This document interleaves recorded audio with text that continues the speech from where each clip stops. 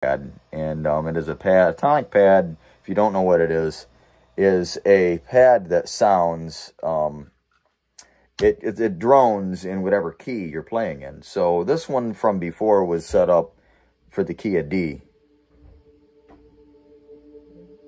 So you hear how it's very subtle, you know, and that's because it's the proper way to use a tonic pad. You know, it's supposed to always, even at the crescendo of the song, it should always be behind everything else. It should not be on the forefront.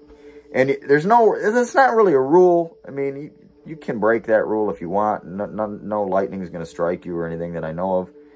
But I just find it to be, I find it to be better. I think it's probably just an opinion, you know. But in my opinion, I feel like a tonic pad should always sit behind everything else. And so I have it all set up here. So when I move this expression pedal, you'll notice it'll sound like it's getting louder, but it's not. It is the filter opening up.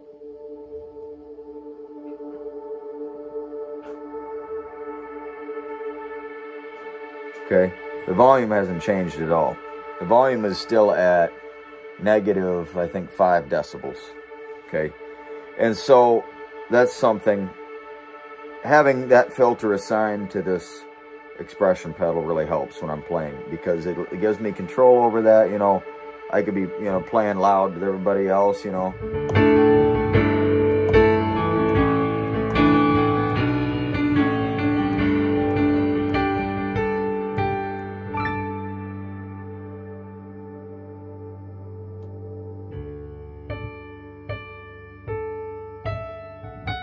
Add a little bit of reverb in.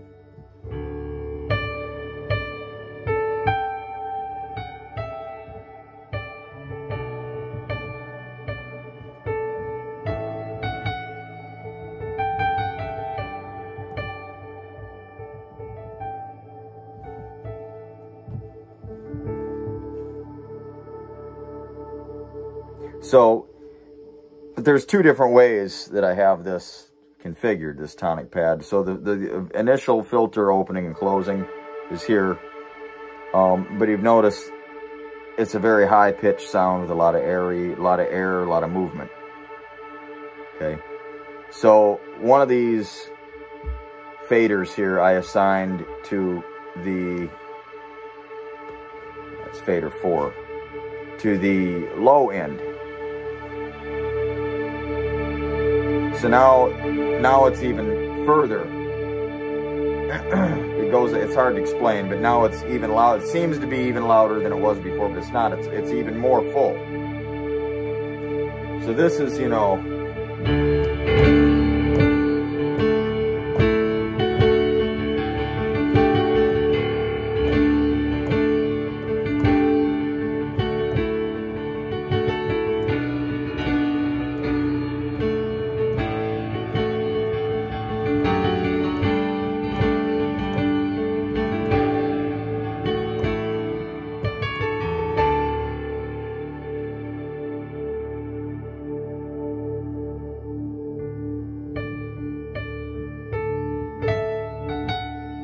so all that low end is still there, but that filter is now closed. And this would be useful for coming out of a moment like that, where people are still engaged in what the words that just came out of their mouth, whatever just happened in the room, whatever is going on in this moment of worship. You know, you don't want to just shut it all the way off on them, you know. So having this low end present, again, the volume hasn't changed at all. Having the low end present, not having just, you know, that real high pitch thing, and you can use that too. Another thing you can do, if this moment is going to continue on and on and on, and you know it's going to, throw some shimmer, you know. And I'm using a built-in Ableton shimmer that I need to tweak a little bit because it's not quite right. But if this was coming, I'm going to turn that off. It's getting hard to talk over. If this was coming out of like auditorium speaker, the part that I'm noticing that is not quite right, nobody else would notice. So that was just a little demo of, you know, tonic pad and how easy and super easy it is to use, just because